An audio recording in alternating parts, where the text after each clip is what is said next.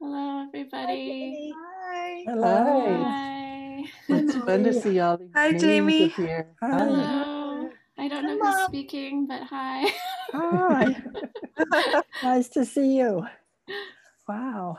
Nice to see Let's go. everybody. Yeah. Familiar Hello, faces. Lucy. Familiar names.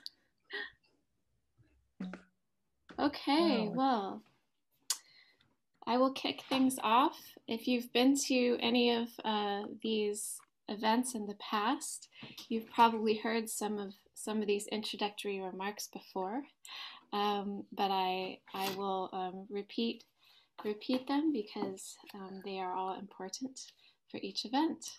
So welcome all. I am Jamie Asaye FitzGerald, Director of Poets and Writers California Office and Readings and Workshops West Mini Grant Program. I'm based in Los Angeles, and I'm here with Dan Tran Kong Wen, who will be providing technical support and helping to moderate this town hall. Dan Tran is based in San Francisco.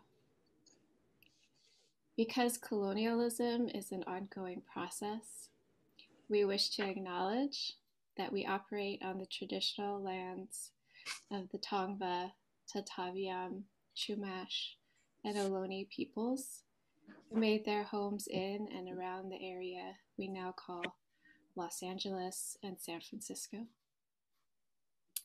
Since the beginning of the pandemic and sheltering in, PNW has been presenting these virtual community building events, including check-ins for writers and literary presenters, and town halls like this one. PNW is the largest nonprofit organization serving creative writers, and these events help us fulfill our mission. And that mission is to foster the professional development of poets and writers, to promote communication throughout the literary community, and to help create an environment in which literature can be appreciated by the widest possible public. I'm grateful to have the opportunity to moderate today's event, Poetry in Times of Crisis, featuring Lucille Lang and Ruth Nolan, co-editors of Fire and Rain, Ecopoetry of California, and Molly Fisk, editor of Fire and Water, a climate crisis anthology. Both anthologies address issues of climate change, especially wildfire and water scarcity in California, and the ways in which poetry and really any writing can help create the narratives we need to connect, transform, and inspire action. I hope the material information shared today will help empower all of us as we approach another beautiful yet dangerous summer in California. I'd like to thank the California Arts Council for its support of these community building events. And then just a few etiquette tips for Zoom. Please stay muted during the presentation. Please feel free to use the chat to express appreciation, ask questions, and share resources. We will have a discussion and question and answer period after our speakers. So if you have questions that you want to ask, you can put them in the chat and we'll backtrack and try to get to as many as we can. During this event, we ask that all attendees practice nonviolence in the chat and with each other and with our presenters. Any disruptors will be removed from the event. Please note this event is being recorded and a video will be posted to our Poets and Writers YouTube channel. You are welcome to keep your camera on or off. And one last tip, if you would like to see the speaker highlighted, I suggest that you go up to your view control in the upper right of the Zoom screen and choose speaker view. And you can toggle back and forth between speaker view and gallery view. And because we're not going to spotlight the speakers, that can get a bit clunky. But if you choose the speaker view, you'll get the larger picture. So now please welcome our first guest, Lucille Lang Day, and she will be followed by her co-editor Ruth Nolan and then Molly Fisk. We are pasting the agenda in the chat and the bios of our presenters in the chat. So you can look there if you'd like to learn a little bit more in detail about their accomplishments. Okay, welcome, Lucille. Yeah, thank you. Okay, so first I'd like to say thank you to Asaye FitzGerald and Poets and Writers for hosting this event, and also thank you to everyone attending. This is Fire and Rain, Ecopoetry of California, the anthology that I'll be talking about.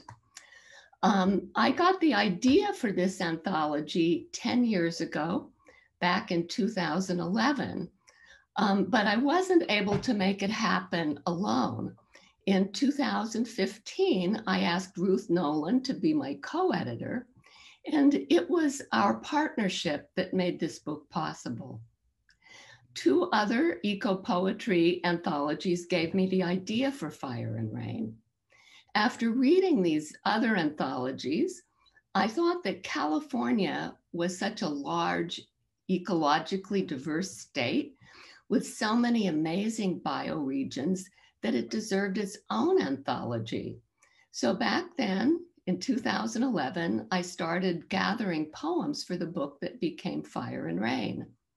Having trained as a biologist, I knew about global warming, as well as many of the other significant ecological problems California was facing. But I wanted the book to show not just the problems, but also the beauty of California landscapes. During the years that Ruth and I worked on the anthology, the problems, especially climate change, became progressively more urgent, and my awareness of the importance of this anthology deepened. The problems have continued to grow since the anthology came out in 2018. Fire and Rain is an anthology about California ecosystems. The book is organized into 8 sections by bioregion. For example, there are sections on the coast and ocean, the redwood forests, and the desert. Ruth and I called the anthology Fire and Rain because fire and rain are so important in shaping all California ecosystems.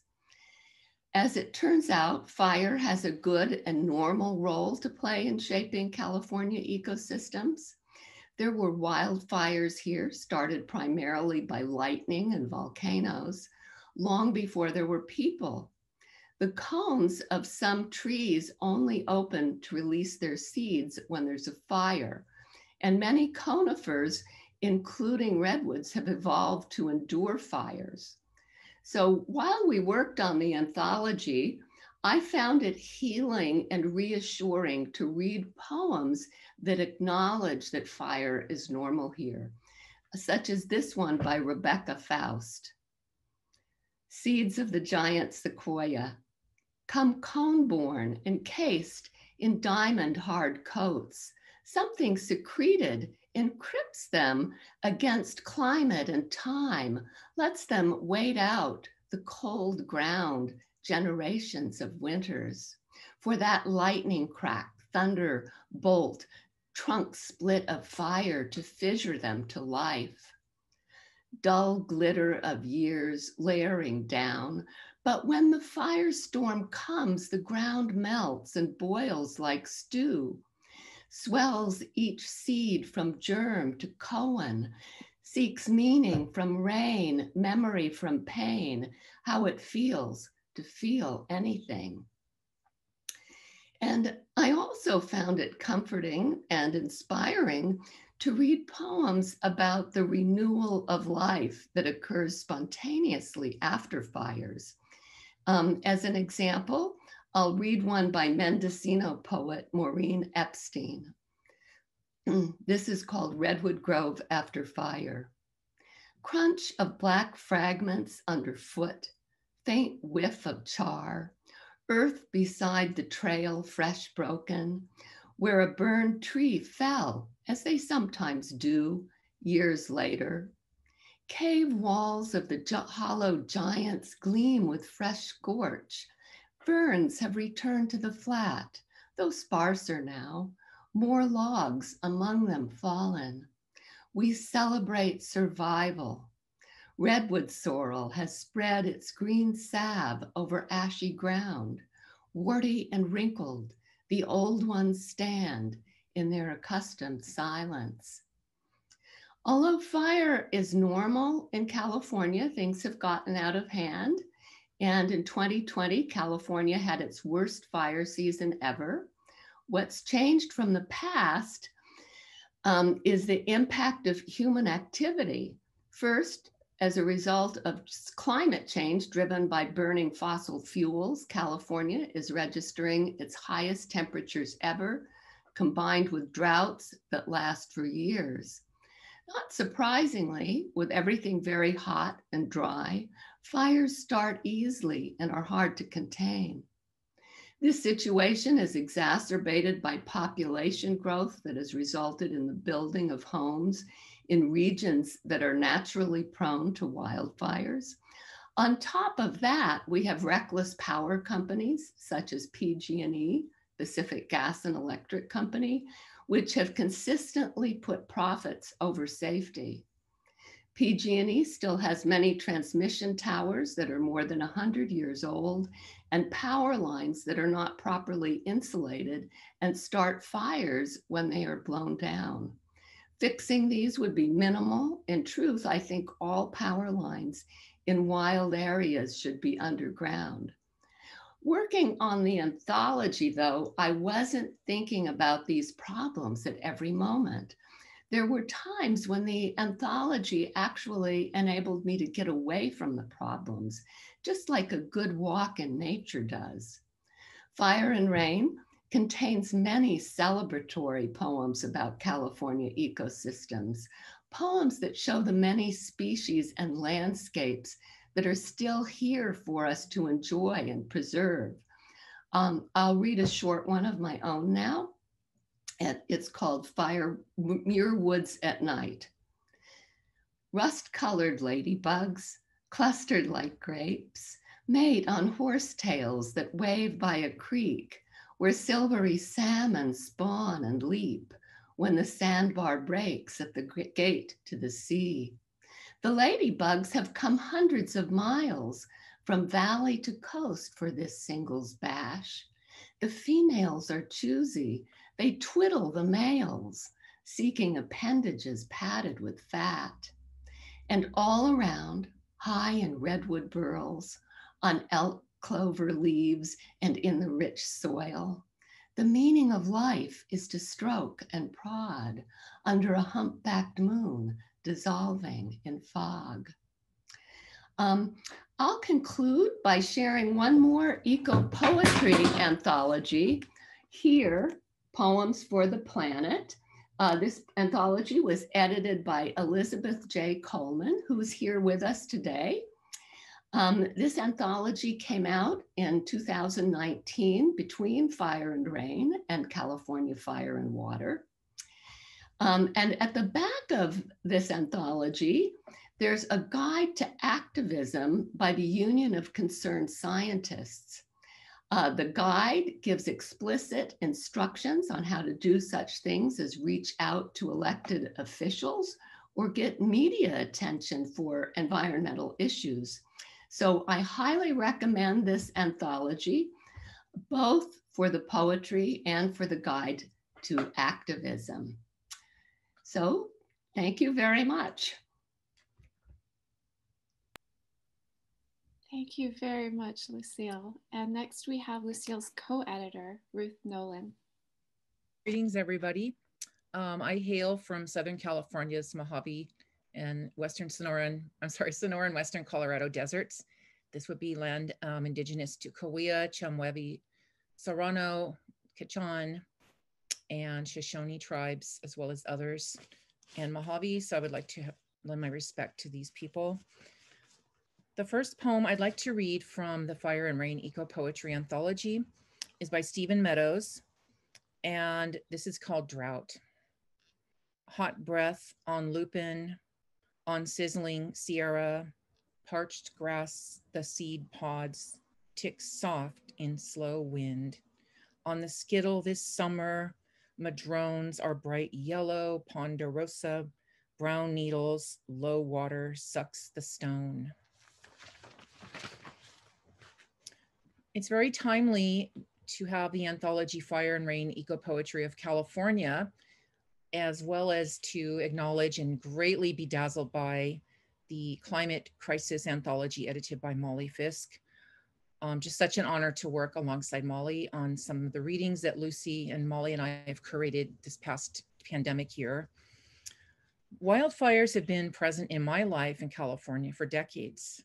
As a young woman, starting at the age of 19, I stumbled into the profession of wildland firefighting, starting on a crew called the Mojave Greens, and then evolved into working for the Bureau of Land Management on the California Desert District on helicopter hotshot and engine fire crews.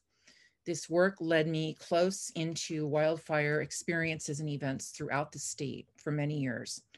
So unlike many Californians, wildfire has become an increasing presence and impactful experience and event with many losses and tragedies and changes. But I've always had fire on my mind because I have all this deep experience working on wildfires.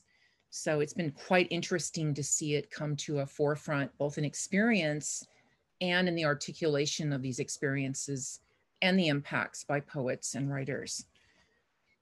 So along these lines, when I was one of the only women out there back in the 1980s, and I think this is still true that fire crews are very much more male dominated, women are a much lesser presence. And I felt quite lonely and isolated working as a woman among all these men, and also in the very isolated and disconnected geographies that most people weren't seeing. I remember in Live Aid, those big concerts back in the 1980s, all of my friends were home watching Live Aid, and I missed it because I was working on a fire. So I had a very interesting, close-up. So this poem reflects that, and this is from the Fire and Rain anthology. Mopping up. It's the most unraveled and well-paying job I've had, fighting fires in far-flung, lonely wilderness areas, in the San Bernardino forest, the Panamint Mountains near Death Valley, the Southern Sierra, Yosemite, the Trinity Alps, the San Gabriels looming above LA like broken teeth. Most of the time, I was the only woman on the crew, cutting fire lines, sucking down smoke. And after a fire had laid down across ravaged meadows and once forested slopes, our job was far from done. We hiked in baked potato hot, ankle-deep ash that blew eerily in the wind, odd snakeskins shedding in the breeze. We'd finish off the dying wildfires by stirring and cooling the molten detritus with shovels. We sprayed dribbles of water from the fat bags that sloshed like heavy vertigo on our backs. We called them piss pumps. We struggled to keep pace in the slowed down underbelly of burned up things in cherished, if little known, Golden State geographies with lonely names. Rattlesnake Mountain, Horse Thief Spring, Last Chance Range, Toro Peak, and above us, the whispered remains of once familiar things, lurking black and tall and jagged, stripped of the dignity of their one-time names. Jeffrey Pine, Ponderosa, Western Sequoia, California Black Oak, and at our feet, the complete bequeathing of the latter fuels, Manzanita, Western Juniper, Coyote Brush, Poison Oak. And we could never be sure if a fire was completely out. So we'd have to keep stirring ash for days and days, sifting through what had been scorched, watching each unearthed ember spark hot and red, then wish into its desperate last breath, long after the flames were gone. And this is what I remember most vividly from my firefighting days. The mopping up, making sure the fire was put to bed, soothing the feverish brow or forsaken landscapes to cool them down. That, and how often the guys on the crew, including my future daughter's father, constantly asked me why I was out there, why I'd left behind my apron to flirt with flames instead of with them. Last summer, like most people, I was stuck indoors in a smoky, superheated California. Pandemic, isolated, lonely, scared, and breathing a lot of smoke. Insufferably hot in the desert. We had multiple 120+ degree days in Coachella Valley and several power outages, which was pretty frightening.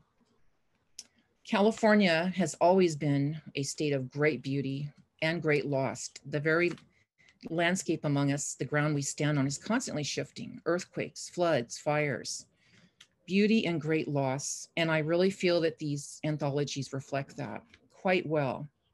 Just as we discover our beautiful microcosms with their voices of poetry and our relationships to our places that we love, almost simultaneously, many of these are being lost to urbanization and increasingly to environmental destructive forces that are growing seemingly more frightening and challenging.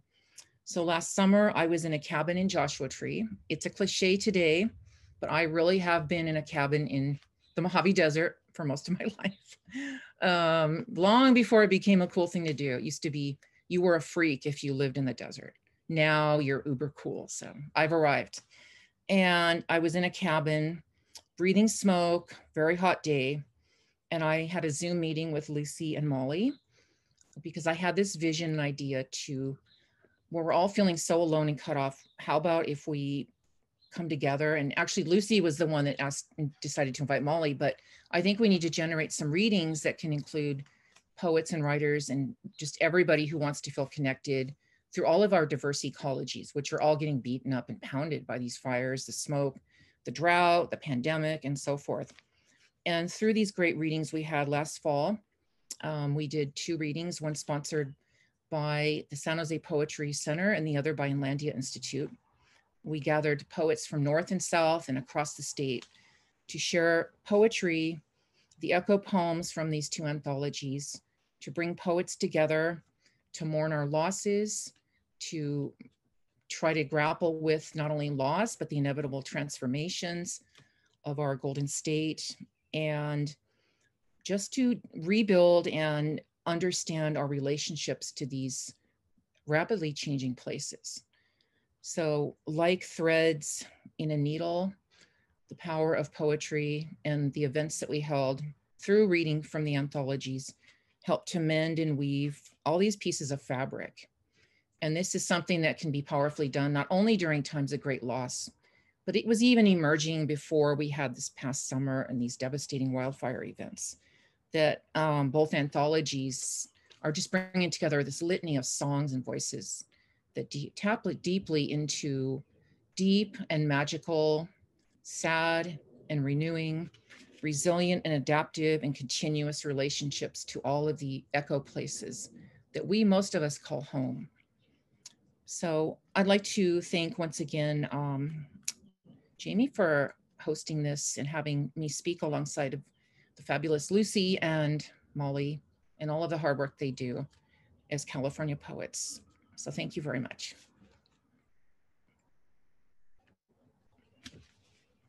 Thank you so much, Ruth, both Lucy and Ruth, for your work on the anthology and for your incredible comments today. Next up, we have Molly Fisk. I am so happy to be here, and I'm speaking to you from an acre of unceded Nisenan land at 2,500 feet in the Sierra foothills, which is where I live in a town called Nevada City. I'm from the Bay Area, so I used to call it Nevada, and my parents are from New England, so I used to say Nevada, and it's taken me a long time to learn to say Nevada, but I practiced. And sometimes operators would help me because they thought I had said Novato, which is a town in the Bay Area. Our town was named Nevada before the state was developed. So once the state took the name, then we had to figure out what to do. So this town is 1,500 people, but it's still called a city. I wanted to talk a little bit about how this book, I too will show you the cover. It's called California Fire and Water, which was the working title, and we never did figure out a better title for it. So it's still called California Fire and Water. Sometimes being literal, especially with an issue that lots of people don't really want to think about or believe is happening. Sometimes just being very direct and literal is more useful, more direct than having a beautiful title. And originally it was called A Climate Change Anthology, but during the year of making it, the climate started to become such a crisis that we decided to change the title. And I have this terrible habit of saying we when I mean I, because I really want everybody to be together. And it's not a royal we sort of a thing. It's just that I feel like I had so much help. I had so many people helping me by writing the poems and submitting them. And I had 4 wonderful editors who were helping to screen things. The story of this book is that I was the poet laureate of Nevada County.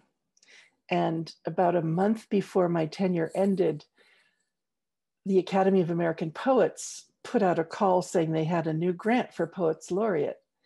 And the grant was gonna, you had to apply while I was still Poet Laureate, but it didn't come into effect until after I was done. And also they had written all these great things you needed to be the Poet Laureate of a state or a nation, a sovereign nation, a tribal nation, a city, a town, and they left out county. And I, as you may have understood from my earlier sentence, I don't like to be left out. I want to be included.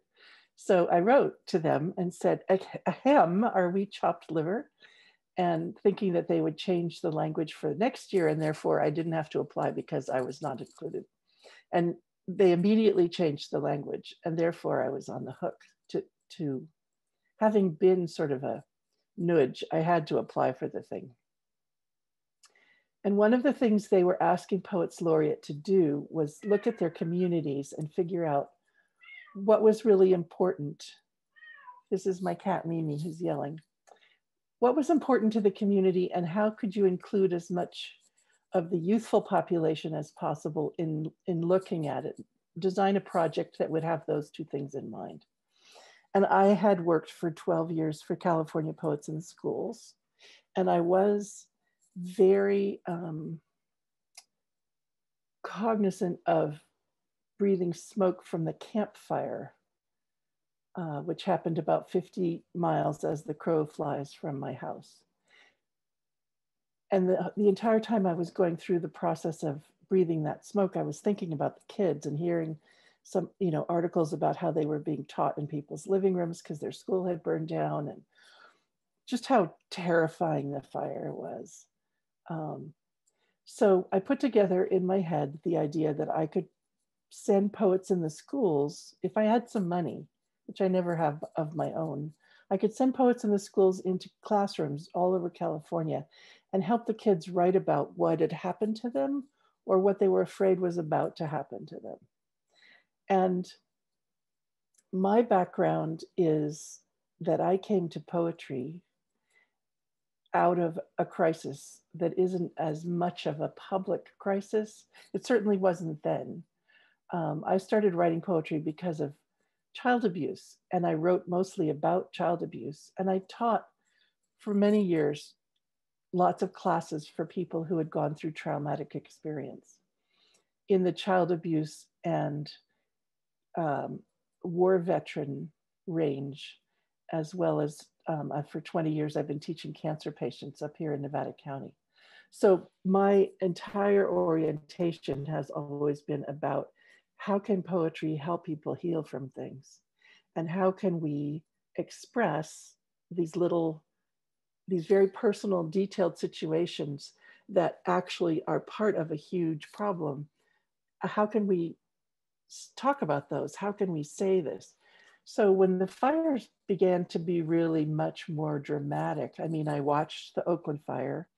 I watched a fire up in Inverness when I lived down in Stinson Beach. I had some experience looking at things that turn out to be part of climate crisis, but back then, you know, in the 90s or the early 2000s, we weren't thinking quite so clearly about this as a phenomenon.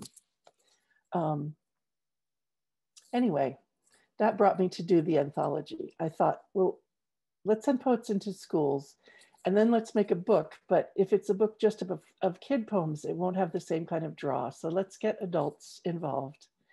And then I was planning last April to do 20 readings from this anthology. And that went by the board. So it's been wonderful to have Lucille and Ruth with me to do some readings from this book. I was really stopped in my tracks because of COVID, and this joint venture of ours has opened up just a beautiful way of presenting the work and letting people hear the work and promoting other people to write new poems because they're part of, you know, they've been following us and listening to this kind of interaction. Many people have said to me, I thought this was going to be a hard book to read and I didn't want to. And a lot of us don't like facing the hard stuff. And what I keep hearing over and over again is how much solace people are finding. And Lucy was saying this in her talk about putting her anthology together, the fact that there are good things that are happening. Some of the poems in this book are valiant and cheerful, and the kids even are talking about things that made them really activated them, made them want to be activists, made them want to know more about the biology and the science. A lot of my friends from around the country who don't know what it's like in California during fire season, now they know because of the poems, whereas a news cycle didn't do it for them. And seeing the dramatic photographs is so one-sided. You don't see the 4 years later problems. You don't see the toxic town that you can't move back to because all the water's been ruined. There are things that you find out in poetry that you don't get anywhere else. Poetry is so much the language of emotion, and it's so rooted in a specific detail, in an image, in the smaller bits and pieces of how humans actually live, in the five senses. So there's a way that poetry is the perfect vehicle to help people understand this and to help people, you know, my whole philosophy is about you get things out of your body and onto the page, and then you can maneuver. You can heal things by looking at them carefully, but it's hard to look at things carefully. So as a writer, throw it into third person or talk about you know, I've asked my students to talk about the things they've been involved with and say what didn't happen instead of what did happen. And that's a lovely back door into writing about hard material. I'm going to encourage all of you to start writing poems about climate crisis, you know, tomorrow. It's National Poetry Month. You should write poems anyway. And I know from looking at your names and faces that a lot of you are poets. I want to read a poem by Marcus Wright, who last year was a 6th grader in Sonoma County, called My Old House. Come through the dark lane of cold air, like a ghost flowing through your bones. Look around at the huge tree looking down on you. Listen carefully for the sound of sobbing. Walk down the block until you see a park. Run up to the park to see if it's broken. Smell the rain falling in the midnight sky. Touch the rust on the monkey bars. You can make out a human figure of a boy. The boy is sitting on what used to be a crimson swing, looking at a house 10 feet away from the park. Hear the sobbing again but it sounds close. You can see the boy crying by the shining tears falling down. And that boy misses his old house. And that boy is me.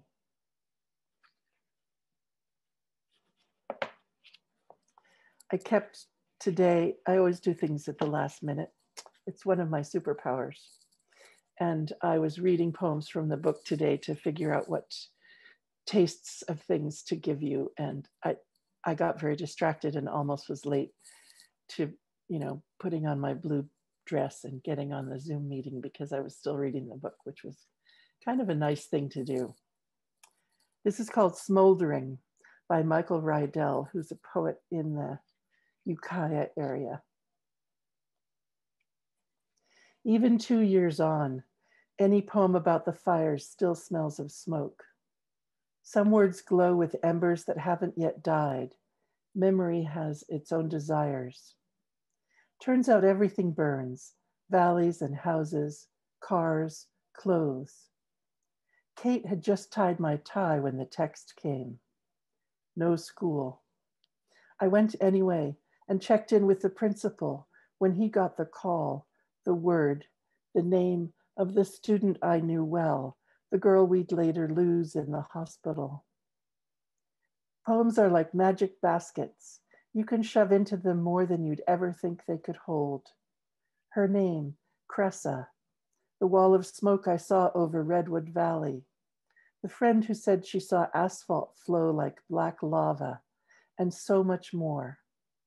The poem still smolders. It breathes the oxygen we use to blow on those last coals, remembering again and again.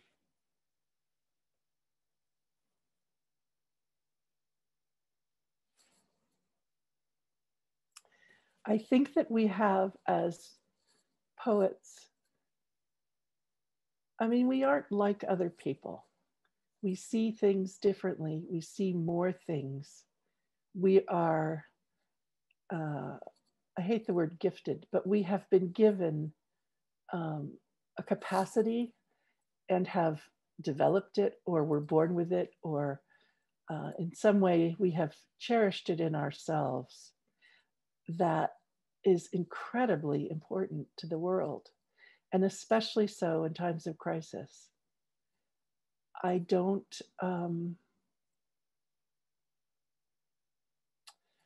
really know what else to tell you except to say, giving that away, giving that to people with your own work and with, showing people the work of other people, spreading the word is incredibly important. And right now is a time that's incredibly important to do that.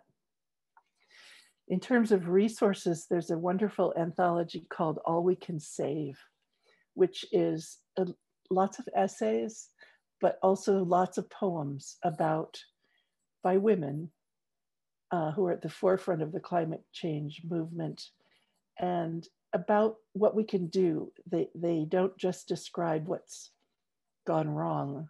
There's a lot of momentum about what can we do? How can we be brave enough to do these things?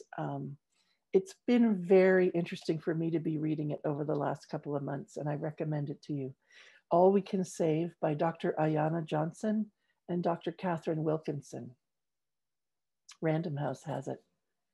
Then the other thing I'd recommend everybody do is look at 350.org, 350.org, a website that says we're an international movement of ordinary people working to end the age of fossil fuels and build a world of community-led renewable energy for all. And I've had my eye on that for, 8 or 9 years. I also, if you need, I don't know how things are going in the cities, but in the countryside where I live, there's lots of work. Everybody is taking down underbrush and trying to make their houses more safe in case there's a fire. And I know my town is going to burn at some point. It's just the perfect conditions for it. But what I would say in terms of people finding out how they can help themselves and others around these issues is go to your local volunteer fire station and talk to the fire people. talk to the staff and talk to the firefighters and see what they think and who they are, and get connected in some way to that part of your community. Around here, whenever there's a fire, everyone starts baking cookies and taking it to the firefighters, and the staff is like, stop, go away, no, it's COVID, we can't take food, you know. But we do a lot of work. When the campfire was happening, our fairgrounds was opened up to all the domestic animals, and many others in the state were opened up because people had no place to put their sheep and their lambs and their goats and their horses and their chickens. And one of my friends worked for 3 months taking care of burned domestic animals and trying to connect them with their owners. I mean, there are just so many things that you wouldn't necessarily think of that you can be involved with, aside from writing the important poems. I follow 2 Native American women on social media who have helped me a lot in terms of thinking about climate crisis. One is Jackie Keeler, who I know in person, Jacqueline Keeler. And the other is, and she's a journalist with a new book out that's about the, she's worked on an anthology that edited an anthology that was up about bears' ears. And then the other person is Rowan White, who's a local person here. Rowan White on Instagram is the way to get a hold of her. And she's a seed saver, and she's been doing that for decades. So she's a farmer and a seed saver, and you just find out all kinds of useful and heartening information by keeping track of the 2 of them. And then, of course, Greta Thunberg and various famous people that are helpful to give you both straight talk and some hope. Thank you, Jamie. Poets and Writers has been supporting my work since 1991. Some of you may not have been born then, but it's true. And I so greatly appreciate that organization, I cannot tell you. So I'm really delighted to have been here on this town hall, and we are ready with bated breath to answer your questions. So I hope you figure out some questions to ask the 3 of us and Jamie. And thank you so much for coming, or for staying home and watching.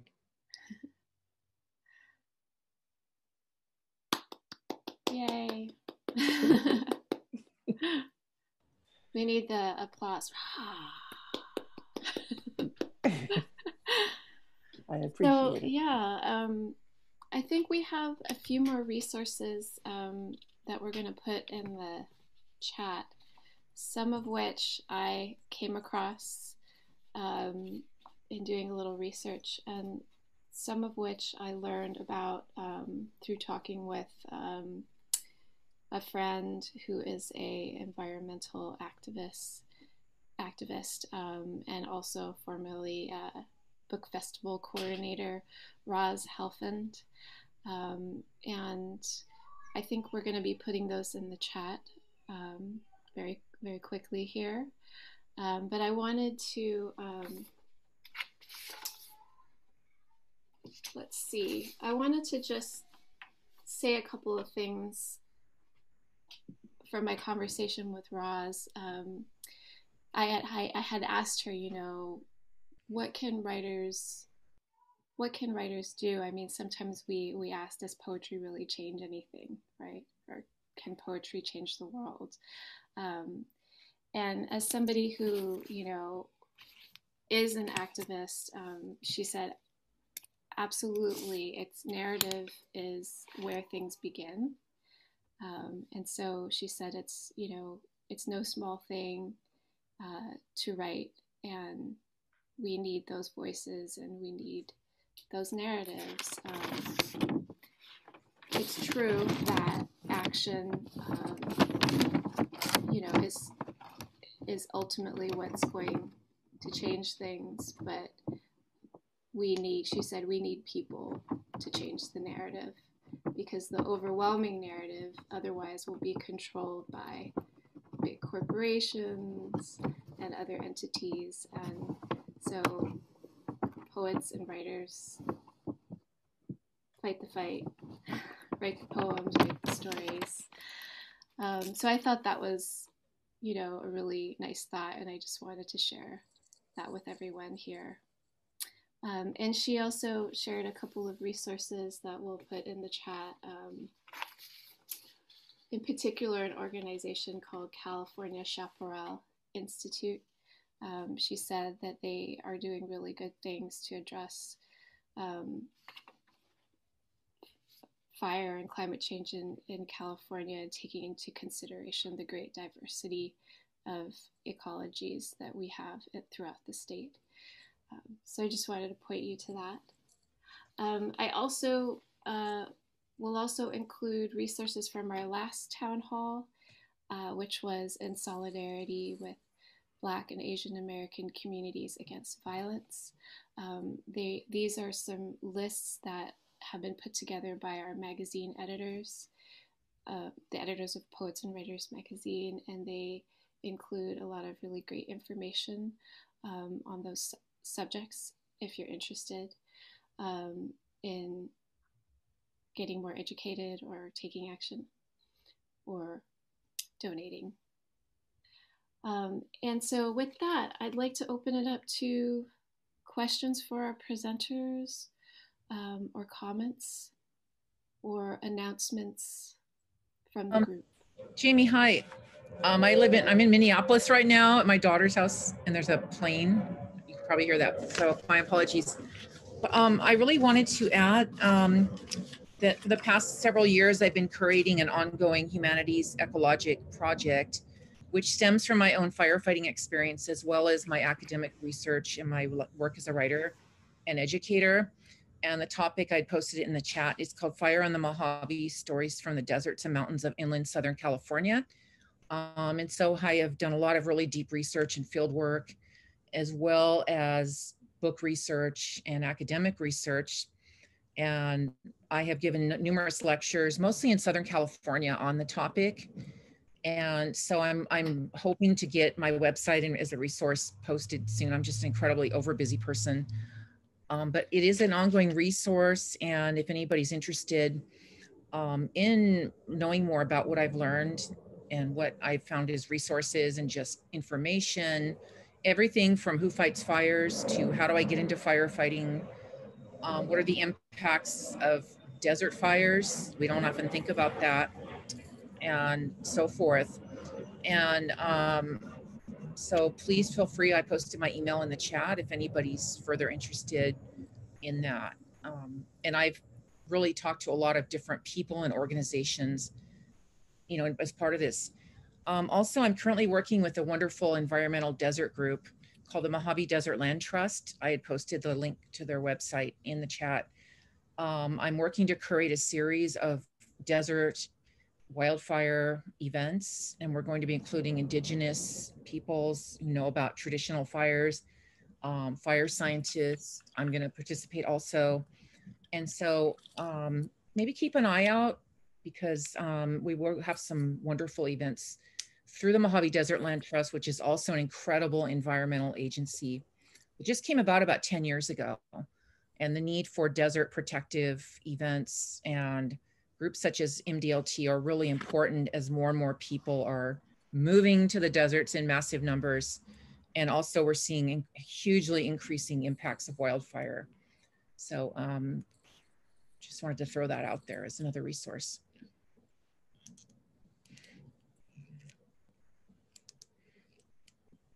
Thank you. Do we have any other announcements or questions that the group would like to pose to our presenters, or just events that you'd like to share?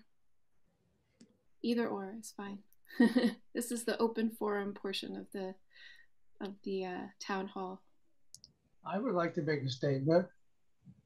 You know, we're worrying about burning fossil fuels, and I noticed 2 years ago that my gas bill for natural gas was $400 a month. That's you know, that's a lot of money. So then I figured out it was from the water heater. I had a new water heater installed, and it dropped to $200 a month. Still way up in the air.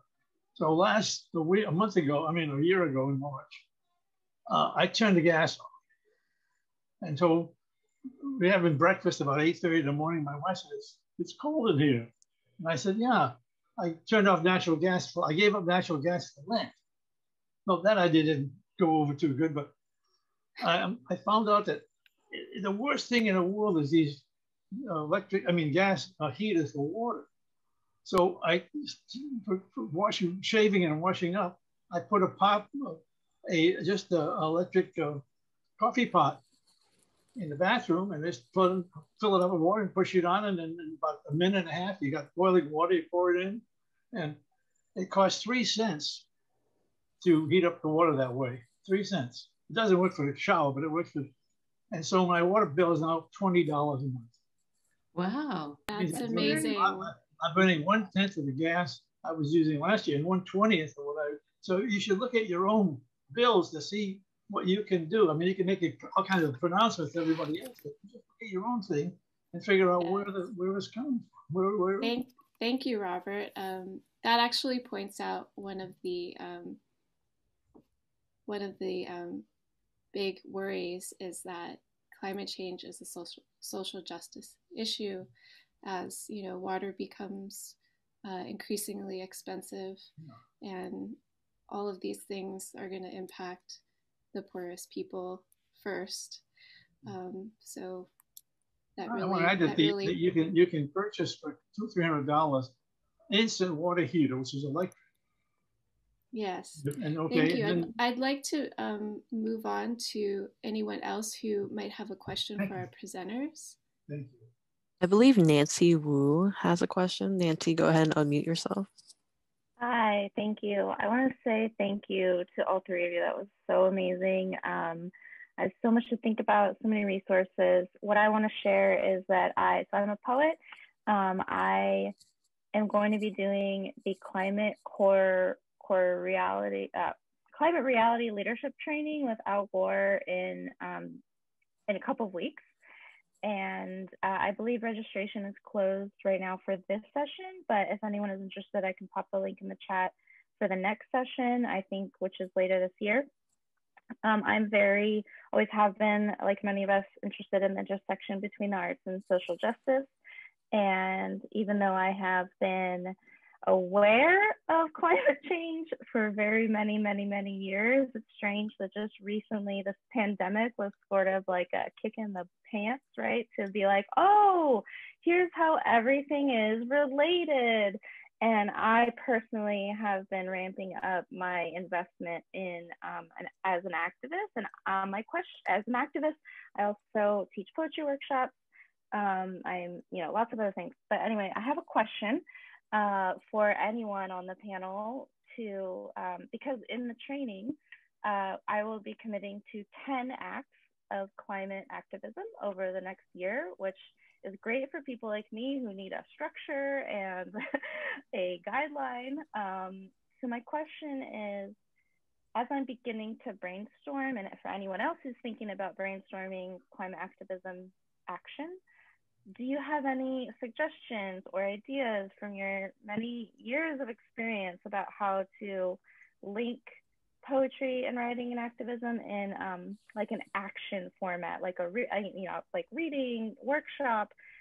What I'm thinking about is how to link that with the action part, right? Like, of course, there's awareness, but how do we translate that, like a writing workshop, into political advocacy or some such? So that's a very general question. If you have any thoughts as I'm tinkering.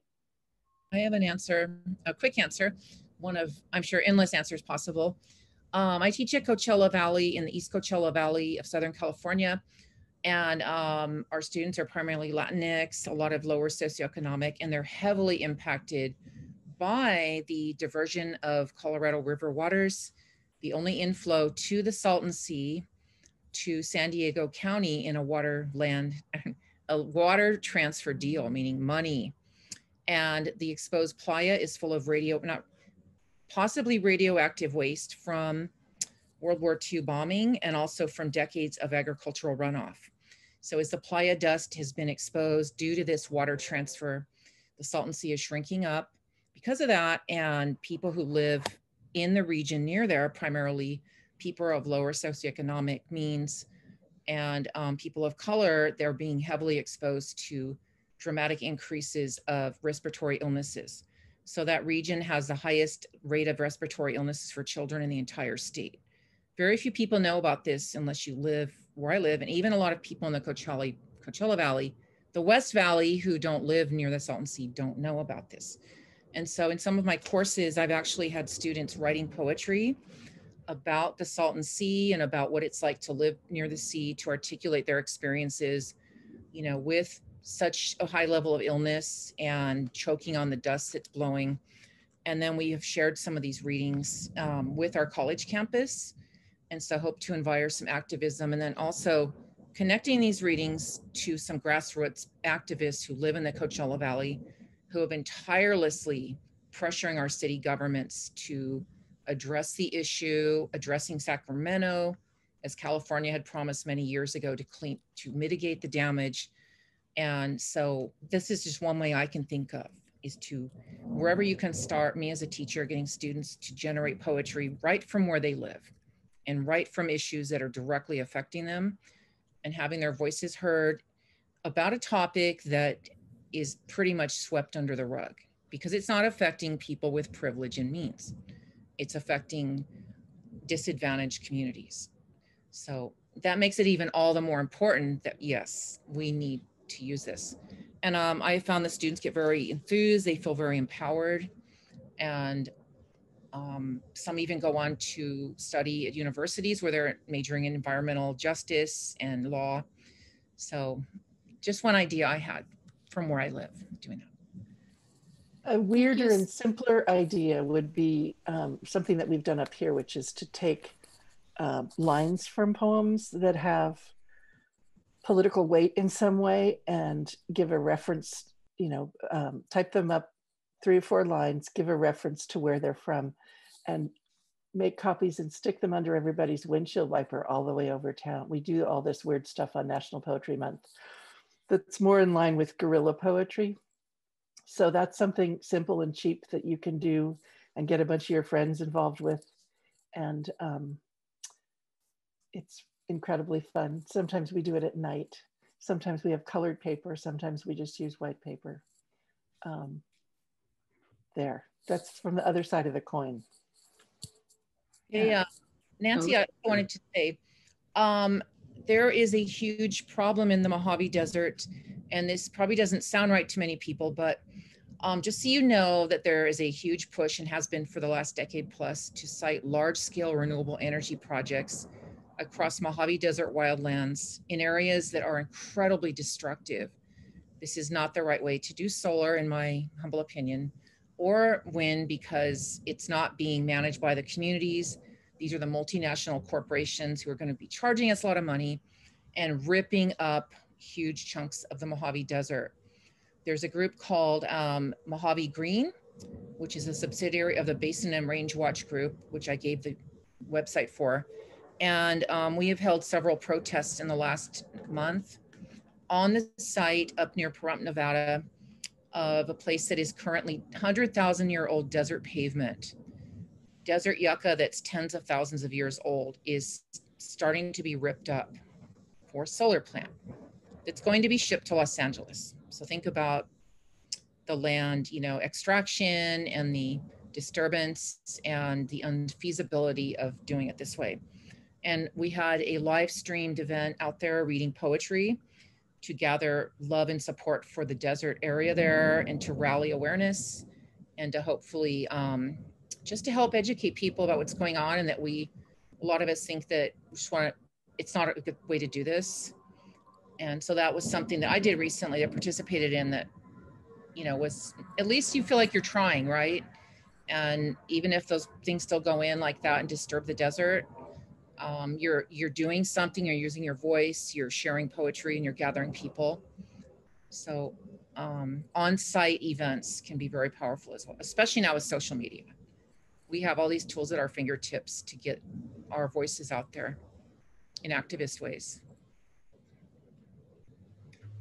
And Elizabeth, did you have a comment? I do. You know, first of all, I have to say this has been so exciting. All 3 of you Lucy, Molly, Ruth, those were such gorgeous presentations, and I feel completely the happiest I've felt about this subject in a while.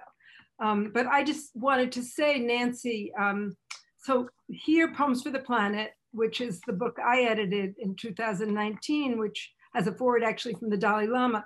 And Lucy mentioned the Guide to Activism. This whole, I'm a public interest lawyer. My background is a public interest lawyer and a poet. And so this is kind of, this whole book is sort of a brief for the planet. And I organized it in a way, first, oh my God, the planet is so beautiful. The second section is the planet is in crisis. The third section, and people, the social justice crisis. Third section is the animals, the crisis of the animals. The fourth section is about the children who are inheriting this. And the fifth section is poems of hope and inspiration. And I tried to organize it so that people, you go through this sort of, you get depressed in the second part, and then you start cheering up. And then at the end, it's like, okay, here's what you can do. And we organized it by talking to your representative and dealing with the media and dealing with corporations and how to organize. And it's really exactly what you're talking about. I mean, that was the whole goal. This was a very sort of activist project. So I just wanted to say that. And I am so grateful to Lucy for mentioning it today. So, and when I talk about it, like Lucy and Ruth's book, all the royalties go to Union of Concerned Scientists. So it was a public interest project from beginning to end for our planet.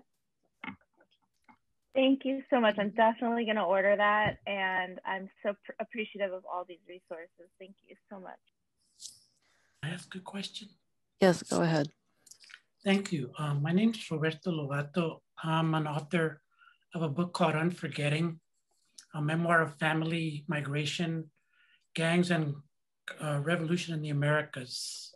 And I'm grateful for Jamie and all the poets gathered for this event. It's very stimulating to me to think as I try to figure out my next project. And I have a comment and a question. The comment is about the concept of climate change and environment still seems to be largely focused outside of the urban settings. And I'm wondering how we, because I write about this 2,500-mile journey across war, genocide, mass graves, all the story that's underlying what you're seeing in your news right now with these faceless, storyless children and mothers that you're seeing in the crisis story that's not really new. It's an old story, at least 40 years old. And so, and a lot of it is urban because, people are moving from the rural areas to the cities, and then from the cities to the north. So, so my question is, I want to thank Molly because you mentioned guerrilla poetry, and one of the things that I come out in my book is that I was actually a U.S.-born person that joined a guerrilla army, the FMLN, because of guerrilla poetry. So I was happy to hear that reference. So my question is, right now I'm working on a project called Letters to a Young Poet Warrior. And it's basically Rilke for times of epic crisis. And so I'm thinking of this concept I have of sustainable struggle. And what inspires you all when you think of, when you hear this concept? Like what resources, what poets, what poetics do you recommend that I look into to kind of deepen my sense of this concept I'm working on? Thank you. I can speak to that just by saying one of the references I have used for years is Carolyn Forché's book, Against Forgetting, 20th Century Poetry of Witness. Mm-hmm. And as a place to go to hear about all kinds of different angles on wars and strife and damage in the 20th century, it's very, it's inspiring and it's terrifying and it's interesting. I've used it as a teaching tool for a long time. I'm sure there are so many other resources like that where you can see the experience of people who've gone through difficulties and have lasted and if not flourished, then at least survived. And the sustainability aspect would be something interesting to look at. So I'd say check out that book from your library. Thank you.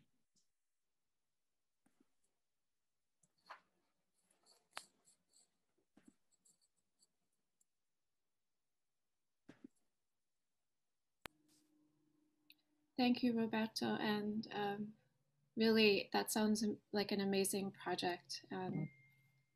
Something very needed, and I wish you all the best on your work with that. Are there any other questions for our presenters today? I'm scanning through. I want to sneak in a little announcement if I can. Yes, please do. There is a fabulous on Zoom poetry festival happening here, the Sierra Poetry Festival, this coming Saturday and Sunday, sierrapoetryfestival.org, with incredible both California and nationally known poets. I'm going to see if I can say this name right. Amy Nezuka-Matadl, Lee Herrick is going to be there. My mind is completely blank now because that's what happens to me, but there are probably 15 or 20 amazing poets who are going to be there, and some pop-up readings. And we're going to do a pop-up from California Fire and Water next Wednesday evening as part of the Sierra Poetry Festival. About 20 contributors will be reading. So you'll find out information about that at sierrapoetryfestival.org. And that's all. Thank you. That sounds amazing. I love Amy. I can't say her name. Nezuka-Matadl. She says that it's like the Lion King song, Hakuna Matata. That's the rhythm of it. Nezuka-Matadl. Oh, okay, got it. I also have an announcement. Poets and Writers will be holding its annual workshop leaders retreat. This is a retreat designed for writers who are teaching artists and work with underserved or marginalized communities. And it is going to be on May 9th. It will be virtual, of course. And we will be open. I will be doing an announcement for that fairly soon and accepting registrations. And our special guest for the retreat is Tongo Eisen Martin, who is the San Francisco Poet Laureate and also an amazing poet and somebody who has done a lot of work teaching creative writing, especially in prisons. And I invite anyone who does this type of work to join us. It's free. And what we do is we spend time getting to know each other and sharing best practices and problem solving together and listening to the expertise of our speaker. And then we also spend some time writing together. So it's just a really nice way to sort of honor the teaching artist. And email me if you're interested.